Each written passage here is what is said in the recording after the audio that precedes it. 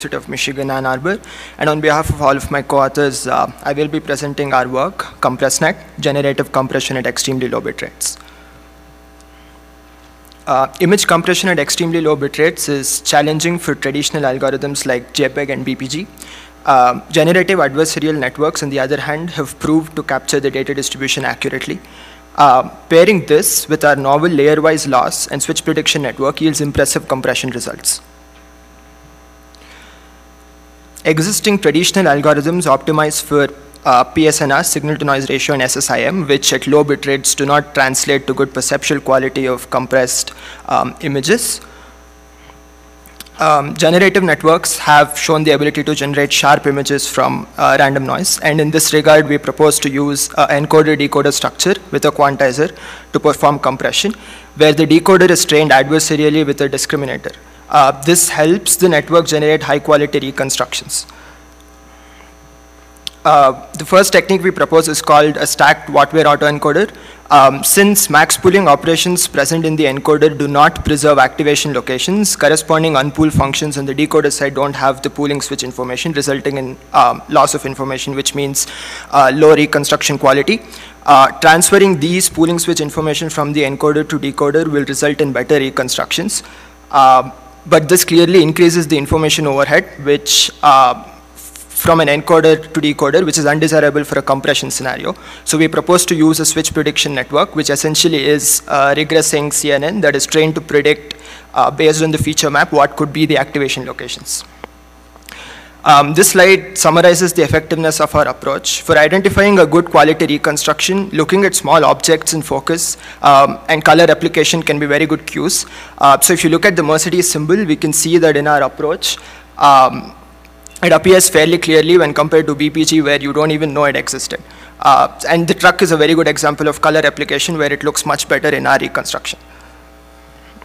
For quantitative results, we used 5 metrics, 3 traditional metrics, which is SSIM, FSIMC, and PSNR, and 2 perceptual metrics, which is perceptual loss and FID.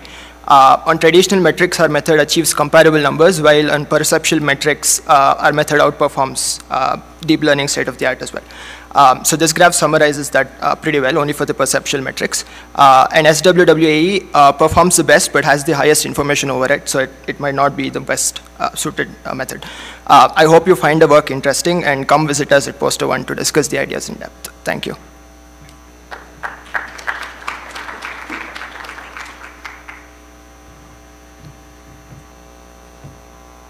Everyone, this is Lirong Wu. Now, let me briefly introduce my work. As we all know, efficient image compression is very important in our daily life. In recent years, remarkable achievements with content-based image compression have been made. However, insufficient allocation of bits in non-important regions often leads to severe distortion and low compression ratio. In this paper, we rethink content-based compression under GAN setting. Unlike other methods using multiple complex networks to generate semantic maps and masks, we design a simple network masking to identify the important regions and guide the bit allocation. Besides, we use the multi-scale design in our architecture. The multi-scale structure makes it more adaptable to different sizes of objects. As shown in the figure, we achieve the self-allocation of bits by constructing such a masker. In the operation of normalization, we introduce a user-defined parameter N to make our model tunable, which means we can achieve different compression ratios without retraining the model. We introduce the idea of adversarial training into our method. In addition to the distortion loss, our overall loss function also includes the adversarial loss to compensate for the severe distortion caused by the insufficient allocation of bits in those non-important regions. This is our quantitative results. At low compression ratios, our method improves the performance significantly. This is qualitative results. As shown in the figure, the details of the image, such as the window of the house and the holes in the woman's hat, are well preserved due to the use of important metrics. This is an analysis of ablation experiments and compression tunability. The model with GAN performs better than the model without GAN at low compression ratio. Besides, the compression ratio of image is determined by the parameter n, which is an intuitive and simple dependency. Next, I will talk about our future work. First, we want to find better schemes to capture important regions and achieve tunability with wider scope, stronger generalizability. Second, it's very important to finding a balance between performance and efficiency. Finally, content-based video compression is also a direction worth exploring. Thank you.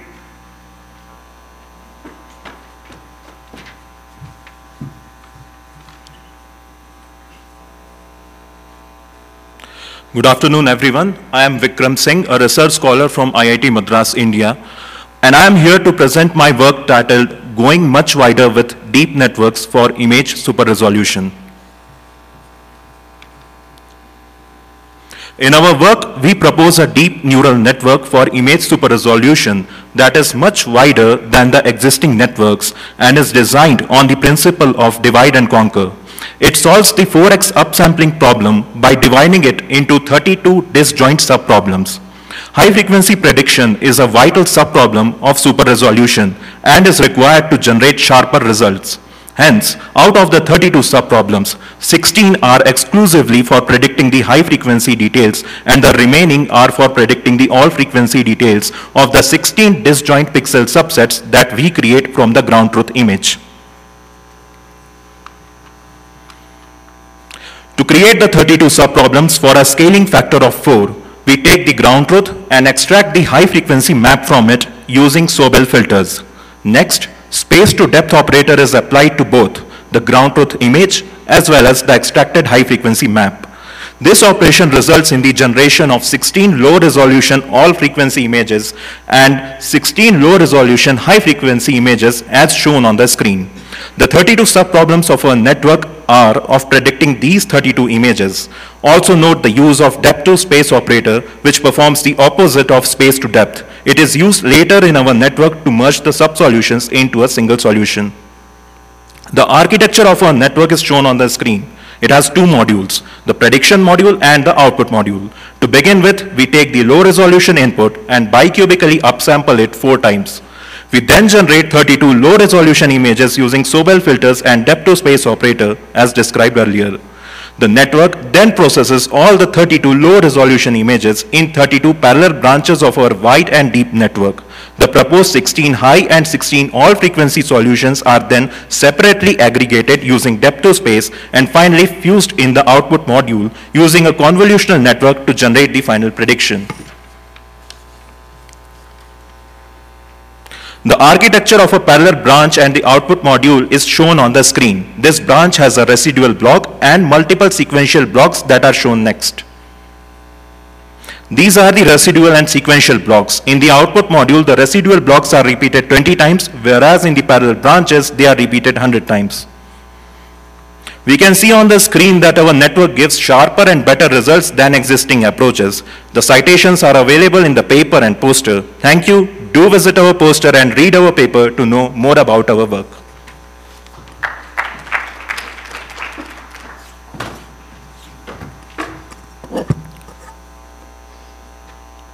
Hi, we present a scalable conditional GAN-based method for image dehazing, which is a joint work with Priyankar Jain and Dr. Arijit Suraj, IIT Guwahati. I'll first start with problem definition, followed by scale space awareness, network architecture, results, and conclusion. This is an example of image dehazing where you have an hazy image and task is to predict the dehazed image. We have observed from the current methods that they suffer from color degradation and halo artifacts. These artifacts in general prevail around the edgy structures in an image. The LOGs of the image exceptionally retains the edge information. Therefore, we introduce the LOG difference as a cost function to optimize the proposed conditional GAN-based model. A data augmentation has been done to improve the efficiency of the proposed model further. an example of LOGs. As you can see, the proposed method has retained most of the edge informations when compared to the existing method and hazy image. The edge details retained by the proposed method is very nearer to the ground truth due to the use of LOG as a cost function. We have also observed that LOG can be compared with the conventional edge gradient loss, but the conventional edge gradient loss only covers the vertical and horizontal edges, that too at a fixed scale space, whereas the LOG can cover a variety of edgy details at a different scale space. Therefore, we have opted for the LOG loss as a cost function to optimize the proposed method, which is based on the conditional GAN-based framework. The generator in the GAN-based framework takes the input as a hazy image and estimates the dehazed image. The overall architecture is optimized by using the Euclidean loss, perceptual, adversarial, in addition to the introduced LOG loss. We have compared our proposed method with around 15 state-of-the-art methods using 16 image quality matrix. A figure of merit decides the final score, higher is better. Some more quantitative results on several available test sets. We have also observed the qualitative improvements by using the proposed method over the existing method due to the use of LOG loss.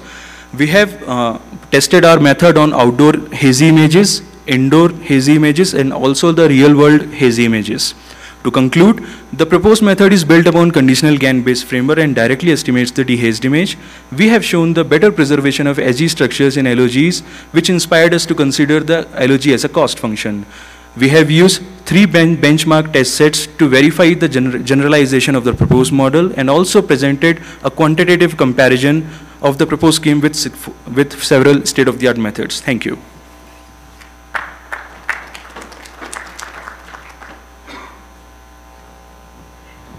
Good afternoon, everyone.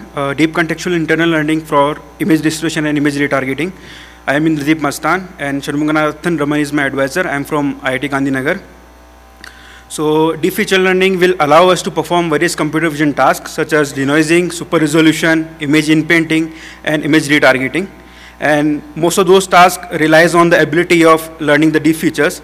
And majorly we can classify these methods into 2 categories. First is supervised deep feature learning methods, and second is unsupervised deep feature learning methods. DCIL, our framework, is an unsupervised deep feature learning method. So we'll describe the overall framework. So there are majorly 4 components of the framework. The application is specific network construction, and others are loss functions such as reconstruction loss LR, contextual loss LCL, and adversarial loss LGAN. X is the input image which is fed into the generator to compute Y, which is the resized image, and then we extract D features from X and Y and compute these loss functions. The important thing to notice over here is that adversarial loss will allow us to synthesize new image features, and the contextual loss will allow us to preserve the semantics of the scene, and the reconstruction loss will allow us to make sure the local level feature details are preserved in the output.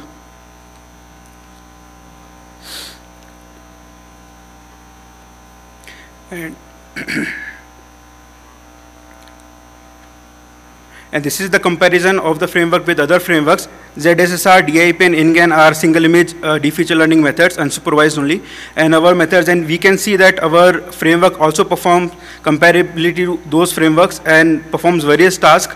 In table 2, I have shown the performance for denoising super resolution, where the task is to super resolve the image, which also has the noise in it. So the low resolution image also has the noise. And this is the visual results for that. And we can see that the DCL framework performed the super resolution and also denoise the image. And this is like pretty decent, as you see. And this is the ablation study and the failure example. In the ablation study, we have shown that using the skip connection in the network, the denoising super resolution is performed better. And then the failure example, this is the image retargeting example, where you can see that the DCIL is able to preserve the context of the object by creating 2 separate mens. However, the other methods are not able to preserve the context of the image. However, it's a failure example because we can improvise features near the elbow size. So these are all the single image feature learning methods. Thanks.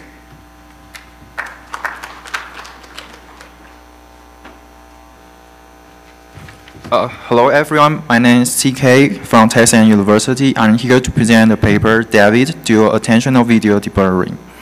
In this paper, we propose a novel dual attentional video deburring framework called David. We also propose a challenge video deburring dataset. Extensive experience demonstrates that David achieves state-of-the-art performance. Our proposed DVD video deburring dataset covering a wider spectrum of blur variations, including free blur levels, which is lightly blurred, mainly blurred, and heavily blurred.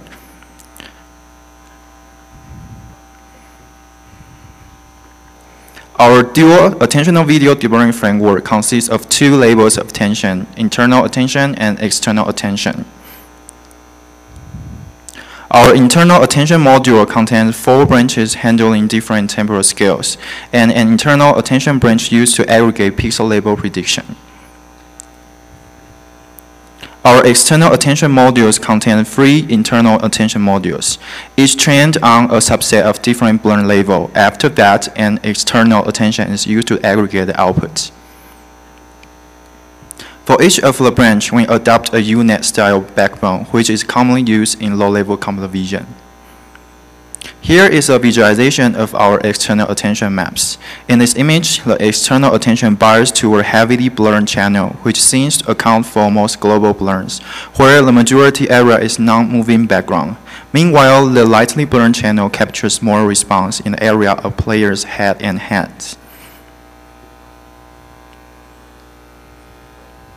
Here is a visualization of our internal attention maps. The first row shows spatial low-frequency response mostly, which indicates that branch trained on average 3 frames capture less motion.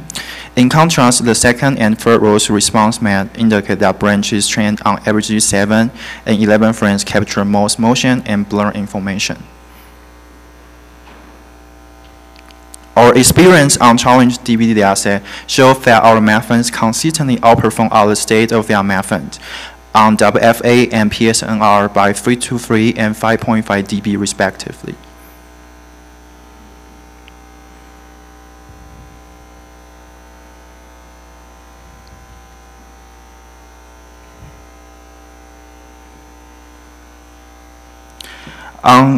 We can see our David methods outperform the other state-of-the-art methods since David trained on challenge DB datasets yields better visual quality, which validates the effectiveness of our proposed challenge DVD dataset.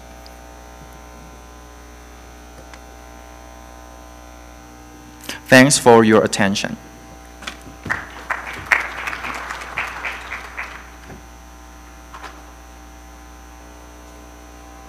Hi everyone, my name is Ifan. I'll be talking about face imprinting for corrupted images and extended to video data.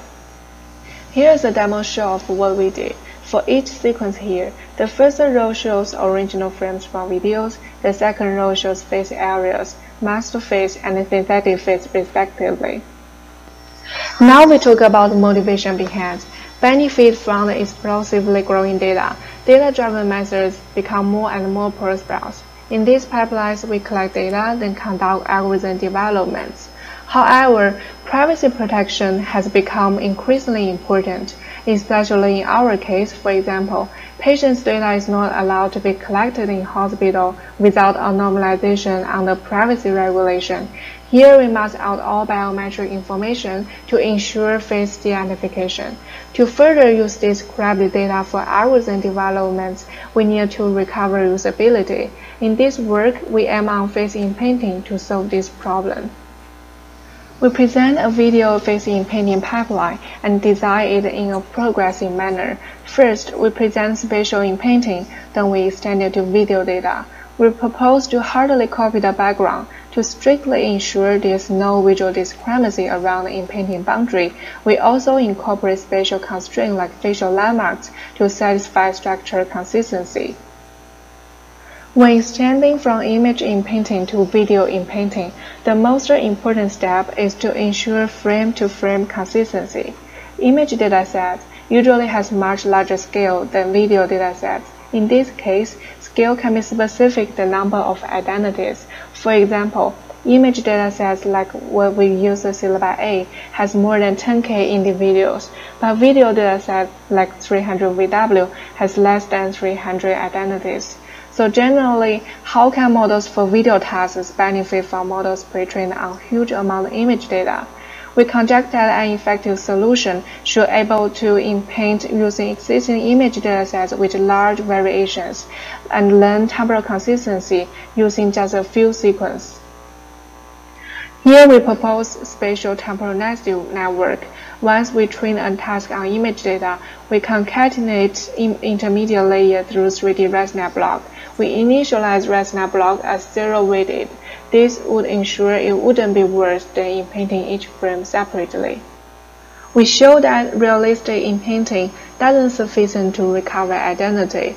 By perturbing landmarks, we can obtain different in-painting results. More results, please see our paper and poster. More video results, please search our title on YouTube. Thank you. Honglak. Today I will present our work on behalf of our other authors, which is about video super resolution. So video super resolution aims at generating a high resolution video from its low resolution counterpart. For example, the left one is a low resolution video sequence, and the right one is our super resolved result. So, what is the local deconnected layers as compared to standard CNN layers on the left?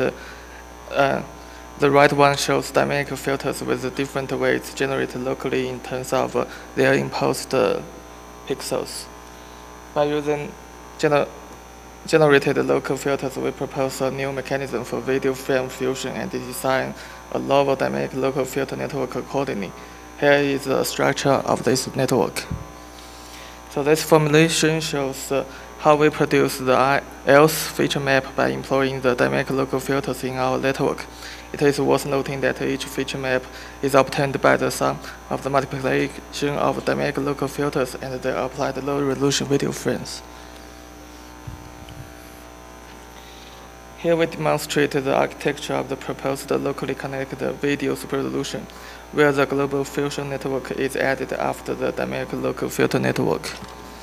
So we visualize the dynamic local filters to produce and justifications. It is clear to see that the dynamic local filters are spatially content adaptive within each frame and temporally distinct across different frames. So we demonstrate the qualitative comparisons on video for dataset. It is evident that the proposed method performs favorably against the others. And now we play a video to show our super resolved result in comparison to the current state of the art. The proposed method achieves a superior performance in terms of local transformation handling, edge sharpness, and temporal consistency. We also provide a detailed analysis of temporal consistency. Overall, the proposed method presents the most consistent temporal profiles. We show qualitative comparisons not only on VT4 dataset but also on SPMCS dataset. In addition, we conduct an ablation study to provide some insights of overall network design. So we further investigate the performance complexity trade-off for the proposed system by varying the input length and the network size. This feature shows the corresponding relationship. And here is the reference used in slides. Thank you. Our poster number is number 9. Welcome to stop by there.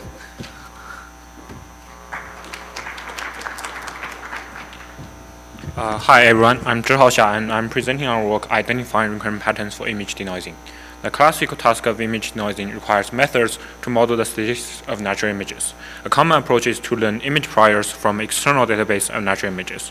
Meanwhile, an important class of methods instead exploit the self-similarity within an image. Perhaps the most successful internal denoising method is BM3D. To denoise a patch in a noisy image, the first step of BM3D is to search in the input itself for patches that are similar to the reference patch based on some square distance and group them. Then BM3D applies collaborative filtering on the patch group to get an estimate of the clean reference patch.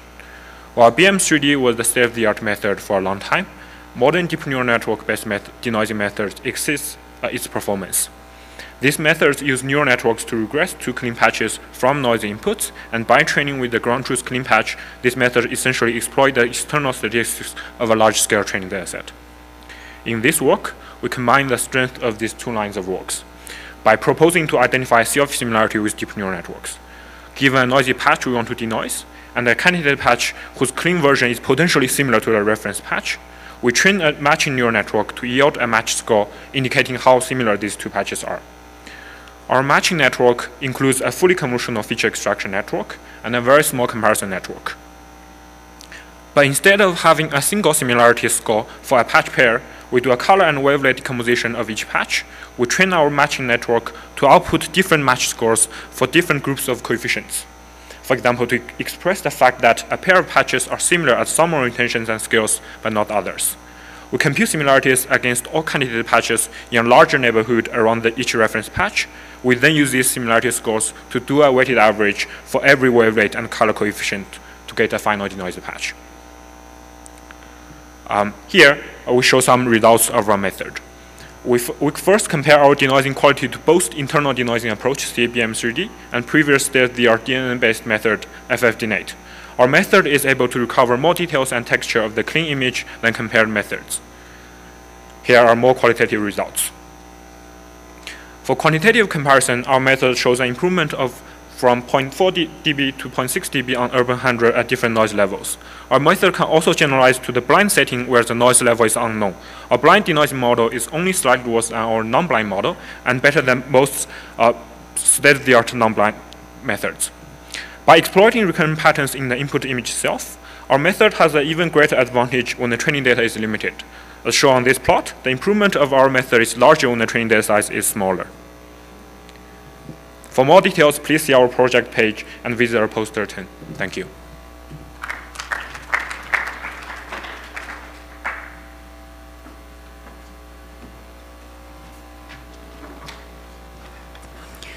Good afternoon. This is Zhejiang from Queen Mary University of London. I'm here to represent characteristic regularization for super-resolving face images. We focus on improving the super resolution for genuine low-resolution images, which are captured by real-world scenarios with uncontrolled noise and blur. It is in contrast with the conventional super resolution, which targets for artificially downsampled LR. The main challenge is that genuine LR images do not have pairing LR to HR mapping like conventional super resolution does. An ACCV18 paper proposed to utilize the unsupervised domain adaptation by cycle consistency. However, this cycle GAN-based model, designed by concatenating two CNNs, are heavy with back-propagating difficulty and hence ineffective training.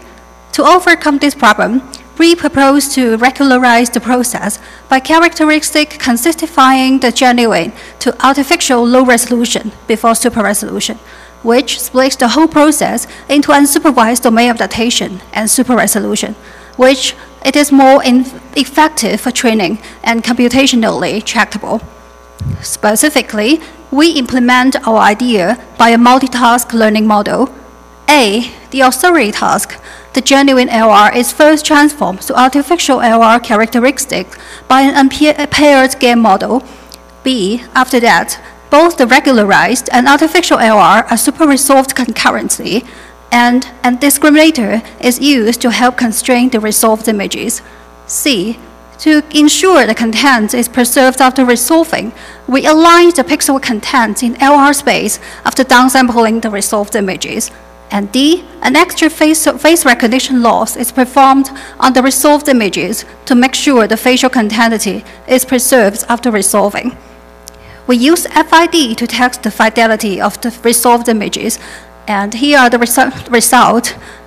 Our model outperforms the SOTAS by a large margin, and the qualitative comparison of resolved images show large consistency with the numbers. Specifically, existing methods tend to generate images with blurry and artifact either globally or locally. In contrast, our resolved images have better fidelity in most cases, visually verify the superiority of our method. We further examine the LR regularization. Compared to the genuine LR input, the regulated images have clear facial component, better lighting condition, and less blur, which eases the subsequent SR drop. Thank you for your attention. If you're interested, please go to our poster.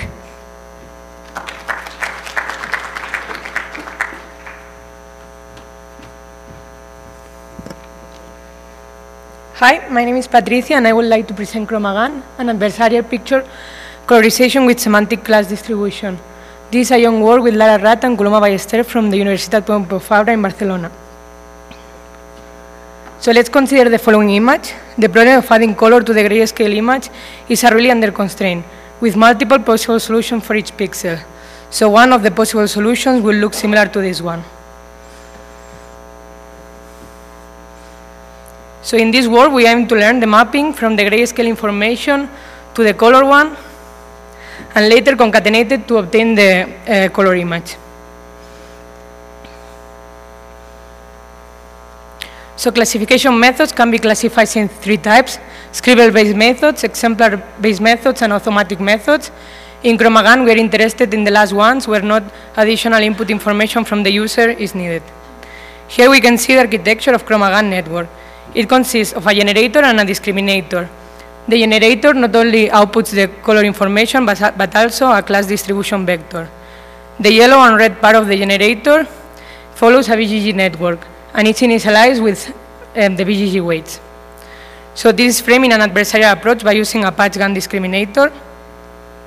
Our loss is composed by 3 terms: the color error loss, that is aiming to obtain a color information that is similar to the ground truth; a class distribution loss, that is aiming to maintain the same semantic distribution as the original one; and an adversarial loss that is aiming to obtain realistic results. So here you can see some of the results of ChromaGAN. Actually, it works with different objects and scenes, and they are quite realistic. So we will have a closer look to the 4 images in the second row of the apple. So here, to see the power of ChromaGAN, we will remove some of the parts of our loss. So the first image is with the full loss, the second when we remove the GAN, so the adversarial, so the colors are muted, and the third one when we remove the class distribution loss, when they are mixing the background and the foreground.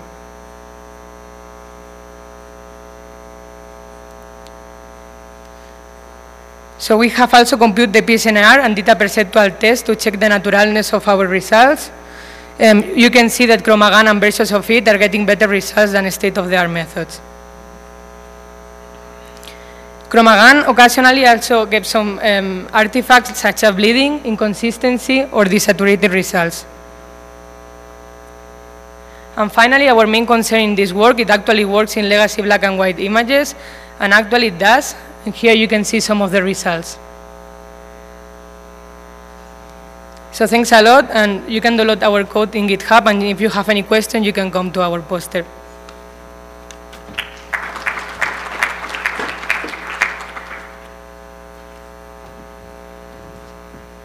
Hi everyone, I'm Chen Xiao. Today, I'd like to share with you about image denoting by KSVD with prima-del active set algorithm. KSVD algorithm has been applied to image denoting many years, and the problem itself can be seen in the equation 1. To get an optimal solution of both D and X, the KSVD can be divided into dictionary learning and sparse coding stage. In fact, sparse coding is an optimization problem, and L1 optimization such as BPDN is proved more powerful when the noise level is high. But the image denoting areas always prefers the L0 gradient algorithms such as OMP, since it costs less time. Thus, a trade-off between computational efficiency and the denoting performance with high noise is needed. In this paper, we propose the KSVDP algorithm by applying the PDAS in the sparse coding stage. PDAS algorithm was first proposed by Ito in 2013 and generalized by Wen in 2017. By using the KKT condition and introducing the parameter variables, this NP-hard problem can be changed to a restricted linear regression. Through derivation, we get these equations and the updating strategy. The proposed KSVDP algorithm is shown in this slide, and one can tell that every updating step has an explicit impression. In numeric studies, we select 9 images to compare the performance of the KSVDP with the OMP and the BPDN at 6 noise levels. Note that the last 3 are the high noise levels. The running time results are shown in this table.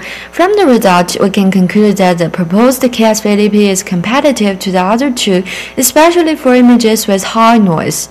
Considering the time consumption, the comparison at high noise level are only between OMP and KSVDP. This table shows the PSNR comparison, and we can see that the KSVDP is almost better to OMP with high noise. This table shows the SSIM comparison. We can see that KSVDP is almost better to OMP at all conditions in terms of it. From these figures, we can see that only the KSVDP restores the tail shape of the car. Overall, the KSVDP is better than BPDN in time complexity and clarity at low noise level. In high noise cases, the KSVDP achieves significantly better performance than OMP and BPDN. Moreover, the KSVDP is better on local patterns. In the future, we will improve the denoting quality of the KSVDP under low noise and reduce its time complexity further. Besides, we will extend it to the situations where the noise level is unknown. Thank you for listening.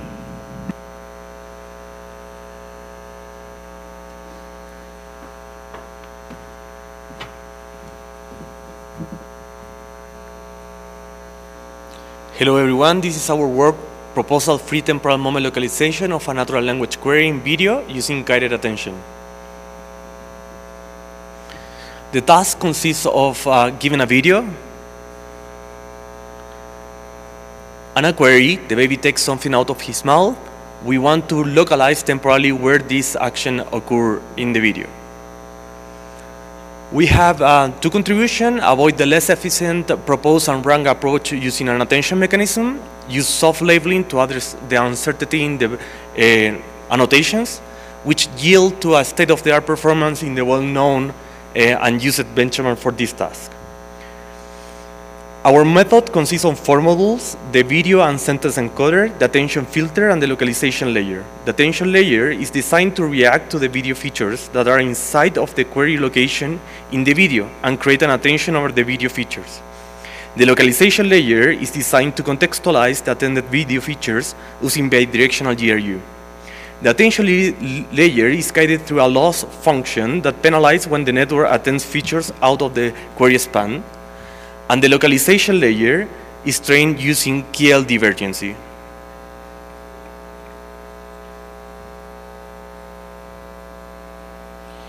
Here we can see some evaluation results where show that the KL divergency and the attention loss always improve the performance without using these losses.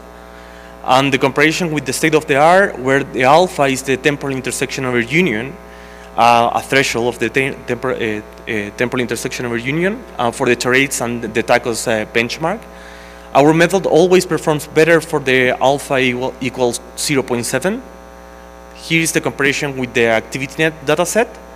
It's interesting to see that our method performed better for the alpha equals 0.7, but not well for the 0.3 and 0.5. We are studying that issues.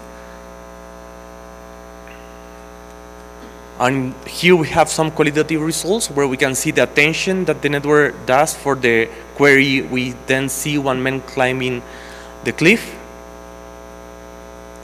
And also an example of the charades that STA, where a person put the books down and we can see the attention where they fire up inside of the inside of the query location.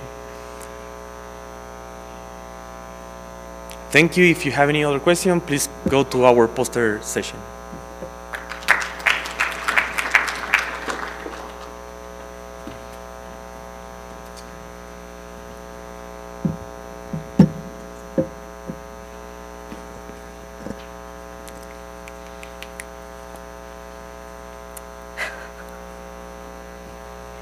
In metric learning, we train deep neural nets to map images from the same class nearby to each other in an embedding space, while images from different classes are mapped to be far apart.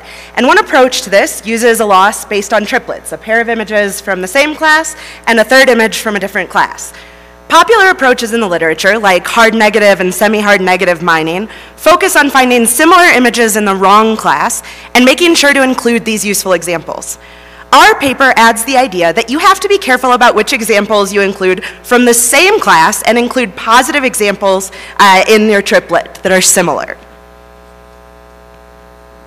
Imagine for a minute that you're the neural network tasked with learning that the male cardinal on the left and the female cardinal on the right are from the same class.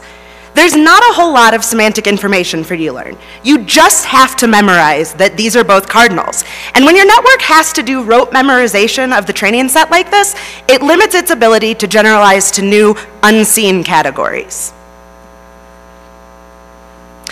And it's not just birds. Many of the most popular metric learning data sets and real-world visual recognition tasks have this high intra-class variance.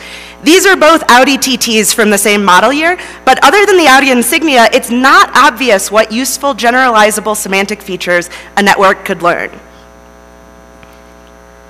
On the other hand, more similar examples from within a class, such as these two male cardinals in slightly different settings and positions, can help a network learn more semantically meaningful and generalizable features. Our approach to training more generalizable networks is to still use a triplet-based approach, but select only triplets with easy positive examples, such as these Audis, where the network can see not just the matching insignia, but matching headlights, mirrors, grills, doors, etc. Representations of these features, rather than rote memorization of the training data, are more likely to generalize better to unseen classes. These visualizations show the t-SNE embedding of training data and testing data from the CARS data set. Data from the 98 training classes is colored in red, and data from the other 98 classes is colored in blue. On the left, we show the embedding learned by n pairs, a standard metric learning approach that uses randomly selected positive examples. We can see that the red training data is tightly clustered, while the data from the test classes often ends up getting mapped directly onto one of those tightly clustered training classes. The embedding learned by our easy positive approach, on the other hand, is less tightly clustered on the training data, with test classes interspersed throughout the embedding space. This shows that our approach avoids overfitting on the training data, and if you come to our poster, you can hear about how this simple approach achieves state-of-the-art performance on metric learning data sets with high intra-class variance.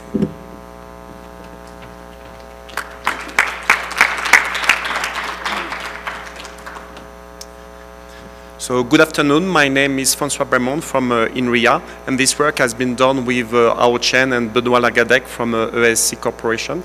So this is about people re-ID, and so we detect a person in one camera, and the goal is to re-identify it in another camera.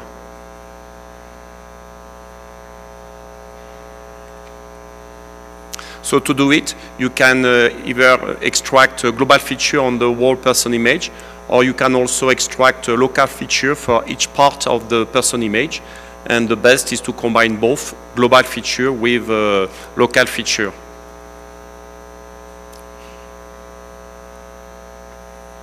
To extract a local feature, you can use a spatial partition. And what we propose here is to extract feature also with channel partition. So we combine both, so we have a richer model to be able to distinguish similar people. So in the middle, you see activated feature map obtained from ResNet-50. On the left, with attention mechanism, and on the right, with spatial and channel partition. And so you can see that you have much more local feature with spatial and channel partition, so a richer model. So here, this is a generic pipeline with ResNet-50 to get global, to extract global feature. So we use two loss, triplet loss and ID loss.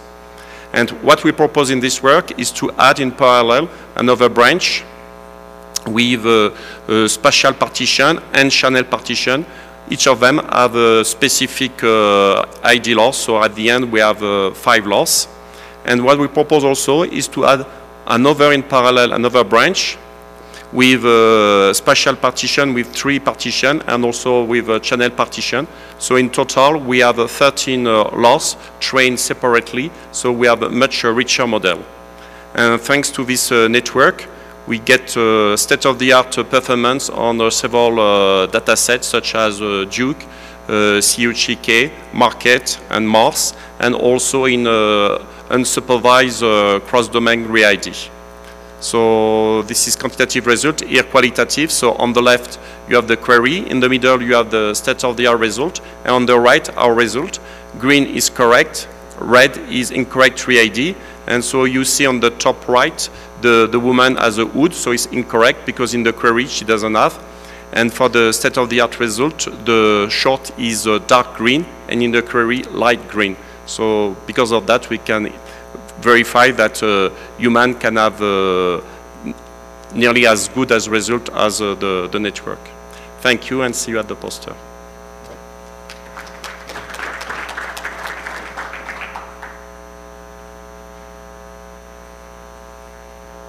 Hello everyone, I'm Retrieval. Due to US travel restrictions, we are unable to attend the conference. I'm going to present our joint work, deep position while hashing for semantic continuous image retrieval. Owing to fast retrieval speed and low memory cost, learning to hash has been widely used with the background of the internet data explosion. Most existing deep hashing methods adopt either pairwise or triplet-wise, the supervised manner, which only consider the local similarity within a mini-batch. This will lead to inadequate exploitation of supervised information. For another, they don't consider more continuous similarity among samples, which is more common on multi-level retrieval. In order to preserve continuous semantic similarity of the binary codes, we introduce a kind of learnable class center as the global proxy of one category. With this proxy, the references, the global position of all data points within one category will be available. Then the continuous semantic similarity can be modeled by making appropriate distance constraint rules. To make the network trainable in an end-to-end manner, we choose sigmoid as the threshold function to relax the discrete codes to real values.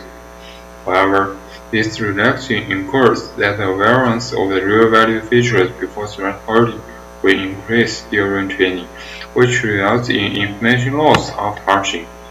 Based on such finding, we propose a novel kurtosis loss, a simple approach used for making real value feature distribution be a steeper double peak to deal with this problem. We conduct experiments on these three widely used datasets. We compare PA model with several methods corresponding to different supervised manner. In an experiment, we found that HPA and softmax plus PA are generally better than comparative schemes on the three datasets. The performance on three datasets shows that our KT loss generally improves the model's retrieval ability compared with the baselines and has a stable gain with different backbones. With the help of TSNE, we can see that binary codes from different categories are well separated and vice versa, which validates that our DPH can effectively preserve semantic similarity in Haibin space. Thank you. Welcome to our poster for further discussion.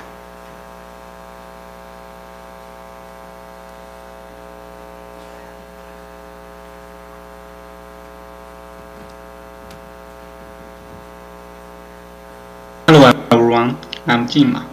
Here I will give you a brief introduction to our paper, Spatial Content Image Search in Complexes. Typically, formal works on image retrieval usually focus on single object search, either in instance level or category level, such as such images of Eiffel Tower or kite. However, in this work, we focus on multi-object search. We want to search images that not only share the same spatial semantics, but also enjoy visual consistency. We call it spatial content image search. Here's an illustration of the difference between spatial semantic image search and spatial content image search.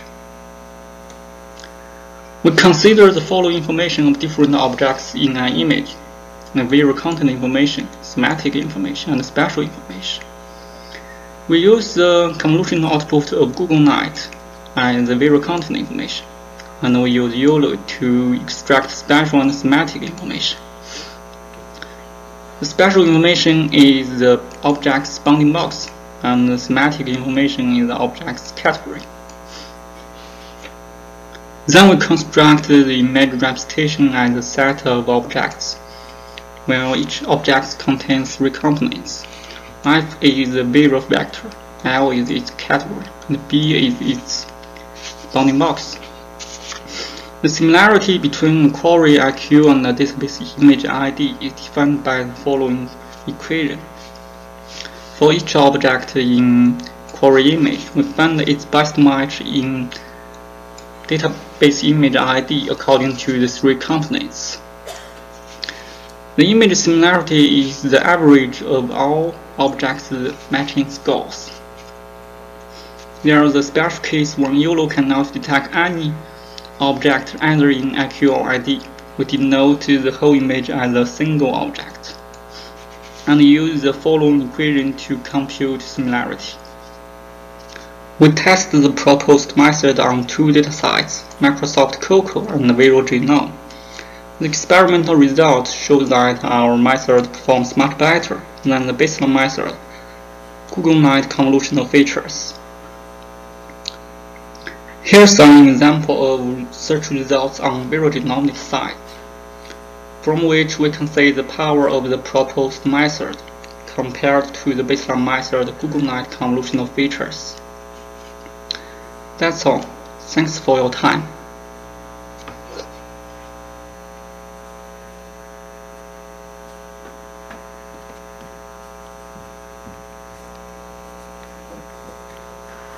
Hello everyone, I'm Yuxin Tian from UC Merced. Today I'm going to introduce our work on cross-time orientation normalization network for overhead image geolocalization. We consider the task of geolocalization. Given an overhead query image from somewhere of a large region, the goal is determining the geographic locations, such as longitude and latitude values. For example, geolocating drone image online. In this paper, we perform large-scale overhead image geolocalization by matching our query image to wide area reference imagery with no location. It's a difficult task because of many challenges. The query and reference tile only partial overlap. The query and reference imagery might have been taken at different times and might be oriented differently.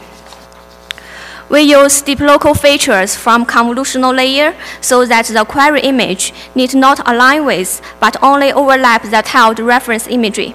We further address two key challenges. For when the query and reference tiles are oriented differently, we introduce an orientation normalization network. For when the query and reference image are from different dates, we perform cross-time geolocalization using time-invariant features learned by a Siamese network. The orientation normalization network learns a rotation regressor to transform differently oriented images of same location to the same orientation. The goal of the rotation regressor is to predict angles, and the spatial transformer layer is used to rotate the input image. Then we train the Siamese network for cross-time matching. During training, the network is presented with either image pairs from same place or different places.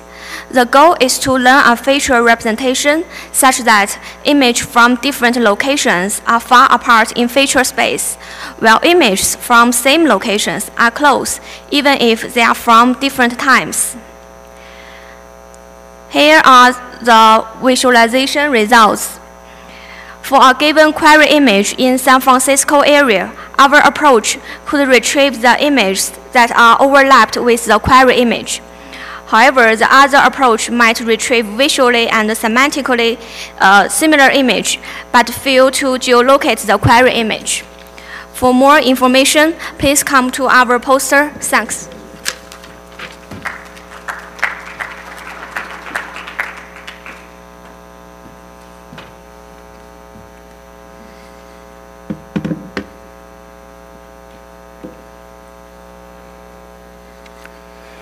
Hi, I'm Ari Helchak. I'm here to present this paper on dense pixel matching for geometric verification on behalf of the actual original authors.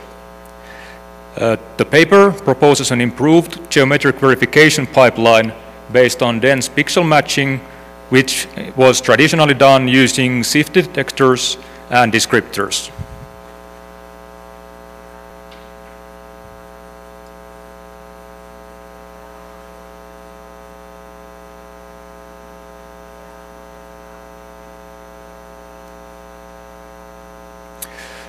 Dense correspondences are extracted using DGCNet.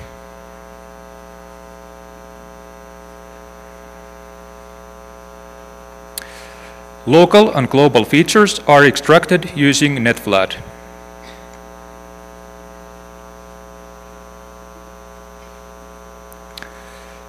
The final similarity consists of structural similarity based on cyclic matches,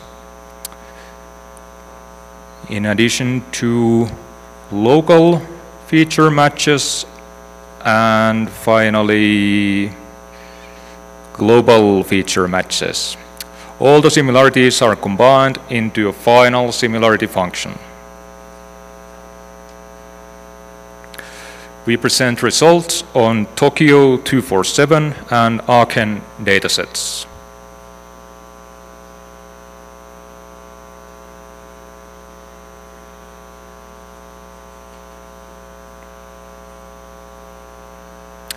DGCNet requires multiple decoders to iteratively refine the flow outputs. We propose a unified decoder which combines only groups of channels from a source and target feature map. The group responses are then averaged at the first layer of the decoder.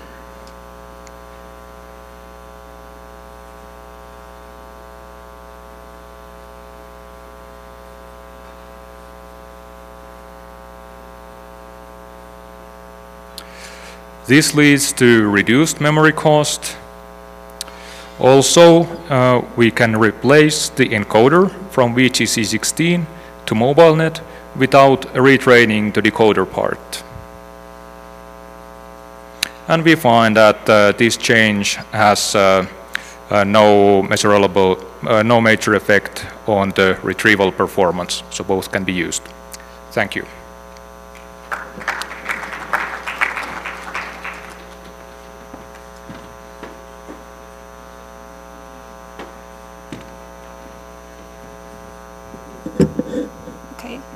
Good afternoon, everyone. I am Yuting Zhang from UC Merced, and I'm going to present our work for image hashing. So this work is a joint work with Google and NEC Labs. Image hashing has many applications in practice, such as image retrieval. So that is, given a query image, and we are required to return a similar image in the database. In general, hashing aims to encode images or videos into compact binary codes while preserving their mutual similarities. Existing supervised hashing methods can be grouped into similarity-based estimation or classification-based hashing. So pairwise and triplet laws can help to learn the mutual information between data samples, but they are not efficient in training. On the other hand, the classification-based hashing methods may fail to produce discriminative hash code, which is suboptimal for retrieval application. For example, in the left figure, even when the query example denoted as red triangle is classified correctly, the retrieved samples could be run within the certain radius. So our goal is to train a classification-based model that can produce discriminative hash codes as illustrated at the right figure.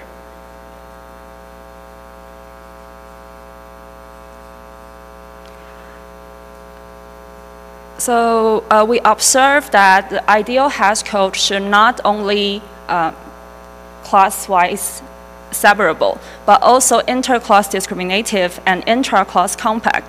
So we develop a loss function. So the first one is a common softmax loss for classification. And the second term is referred as the intra-class loss, in which we minimize the distance of each sample to the center of the belonging class. And finally, to enhance the discriminative ability for inter-class separability, we introduced the third term to maximize the distance of hash codes between class center. And we evaluate our methods on 3 benchmark data sets, including Cypher10, ImageNet, and a multi-label NUSY data set. So to conclude this work, we develop linear discriminative hashing, which can learn discriminative hash code efficiently. And the learned hash code is inter-class separable and intra-class compact. And our method achieves competitive search quality compared with state-of-the-art hashing approaches. So thanks for your attention. Thank you.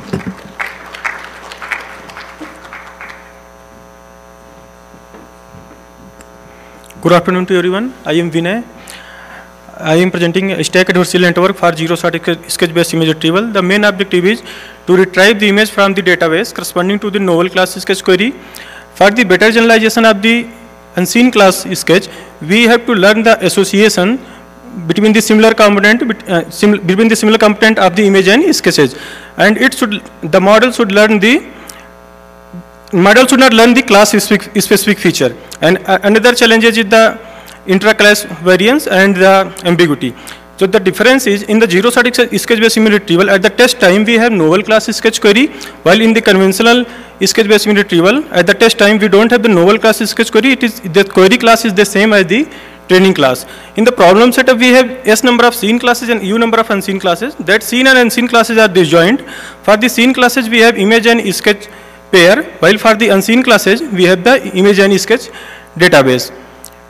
And for this approach, we are using the stack adversarial network for the synthesizing the image given the sketch, and it contains the stack of the GAN, and one stage input is considered, one stage output is considered as input to the another stage, and for the condition we use the sketch feature.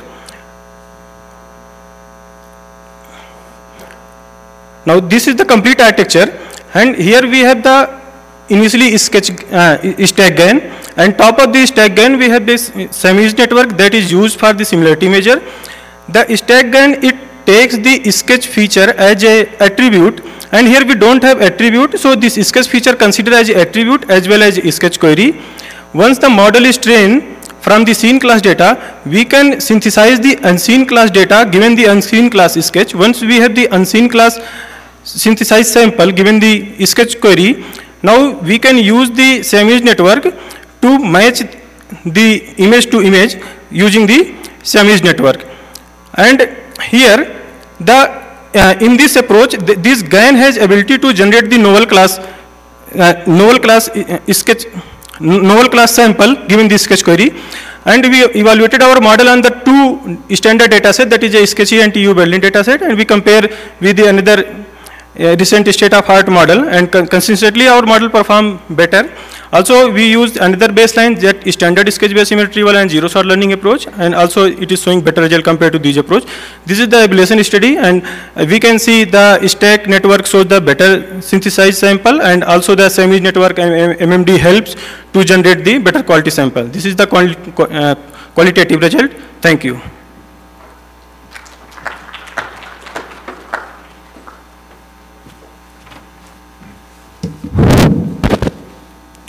Hi everyone, I'm Xiaotong Liu. I'm here to introduce TwoMap. TwoMap fixed the problem of making visualizations to compare two different high-dimensional representations. For example, here is the kind of embedding you get from UMAP or t-SNE. This is from the fully connected layer of a network trained on the car 196 dataset. Dots of the same color are pictures of the same kind of car. And the UMAP visualization shows that the cars are well clustered. In last year, at WACV, Nambo and James Hayes suggested the global average pooling features were better. You may want to compare the features from these two layers. Since the same cluster are on different locations, it is hard to find what matches what. Visualization approaches like UMAP and t-SNE rely on random initialization. So in here, we show the UMAP embeddings of both layers with many different random initializations.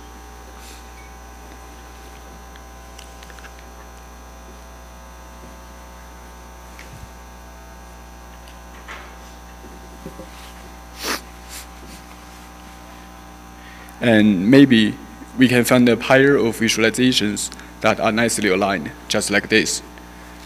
In our paper, 2map makes these aligned representations, with each as good as it would be by itself. The alignment makes it easy to find clusters that are merged in one of the layers while separated in the other. Here are pictures from the merged clusters.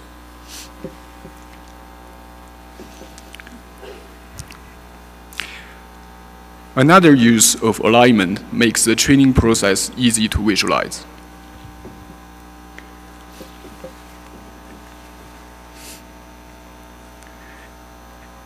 And also, this works for word embedding test.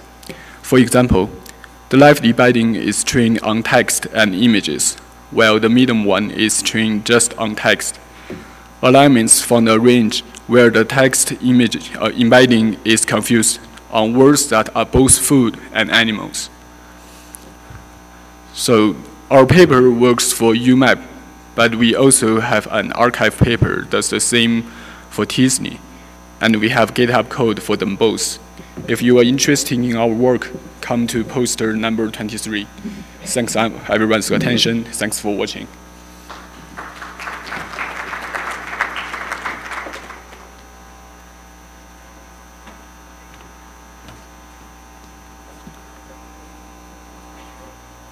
Good afternoon, everyone. My name is Mai Lan. I'm from the University of Zhejiang, Germany. Our paper is about color composition similarity and its application in fine-grained similarity. Measuring similarity between images is more challenging than it sounds because image similarity has many aspects, and evaluating image similarity is subjective. For example, I think we all agree that these two images are very similar. They are almost identical. These two images are not so similar as the previous ones, but they are both astronomical images. Therefore, they are in the same type of image. These two images are also not very visually similar, but they both contain happy puppies.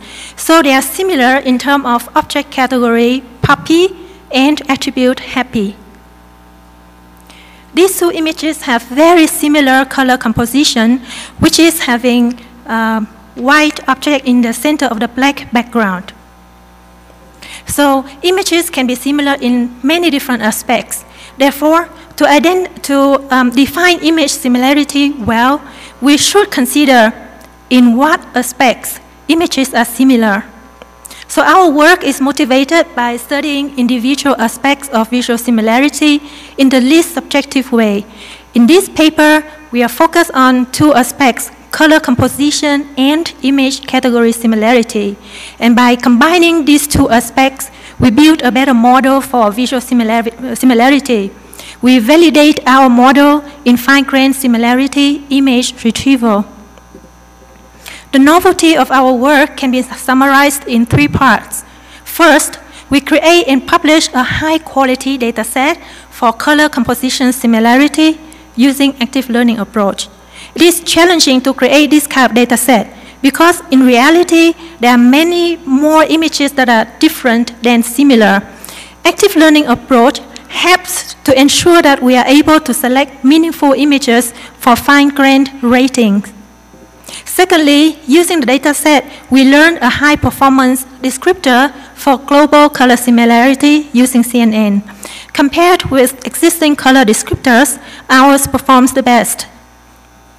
Finally, we model visual similarity by combining color composition and category similarities. We obtain good results in fine-grained similarity retrieval. For more details about our work and discussions, please visit my poster. Thank you very much.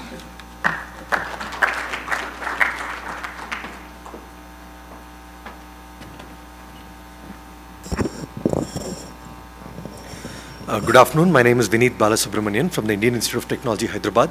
And this work is called Munich to Dubai. How far is it for semantic segmentation? This is joint work with Intel and IIIT Hyderabad. Semantic segmentation, as we all know, involves pixel-wise labeling of an image into its predefined classes. Since semantic segmentation involves dense labelings of pixels, it becomes highly sensitive to domain shifts, which could be caused by various reasons, including things like rain, temperature, fog, lighting, and unstructured settings, which could become important for autonomous navigation. So in this work, we propose a deep learning approach to minimize these distortions caused by domain shifts.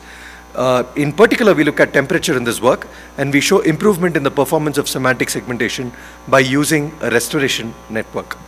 Our approach consists of two networks, a restoration network and a segmentation network. The restoration network takes in the input images captured in high temperatures, which is also known as turbulent images, and gives out restored images, which are then passed on to the segmentation network to give a semantic segmentation map. So we now describe each of these modules in the subsequent slides. In particular, we train the restoration network by minimizing a linear combination of three different loss components. We have a content loss, an adversarial loss, and a perceptual loss, all of which together we capture between the restored image and the non-turbulent image segmentation maps. These output restored images that we get as output of the restoration network are then passed on to a semantic segmentation network, which is trained on standard multi-class cross-entropy loss to give the final segmentation results. So as you can see on this particular figure. To further improve the segmentation results, we also use the popular choral loss, which is one of the domain adaptation losses that people use, between the segmentation output of the restored images and the corresponding non-turbulent images to minimize the domain shift between these domains, these images. And we find that including this choral loss was important to get the final benefit of the results. So we tested our model on the cityscapes dataset by inducing turbulent images using physics-based models, and our restoration model outperforms general image-to-image translation models in restoration, and we get a 12.7 gain on IOU on semantic segmentation. Here are some results of qualitative improvement using our combined method of restoration and semantic segmentation. And for more results, please do stop by our poster. Thank you for your attention.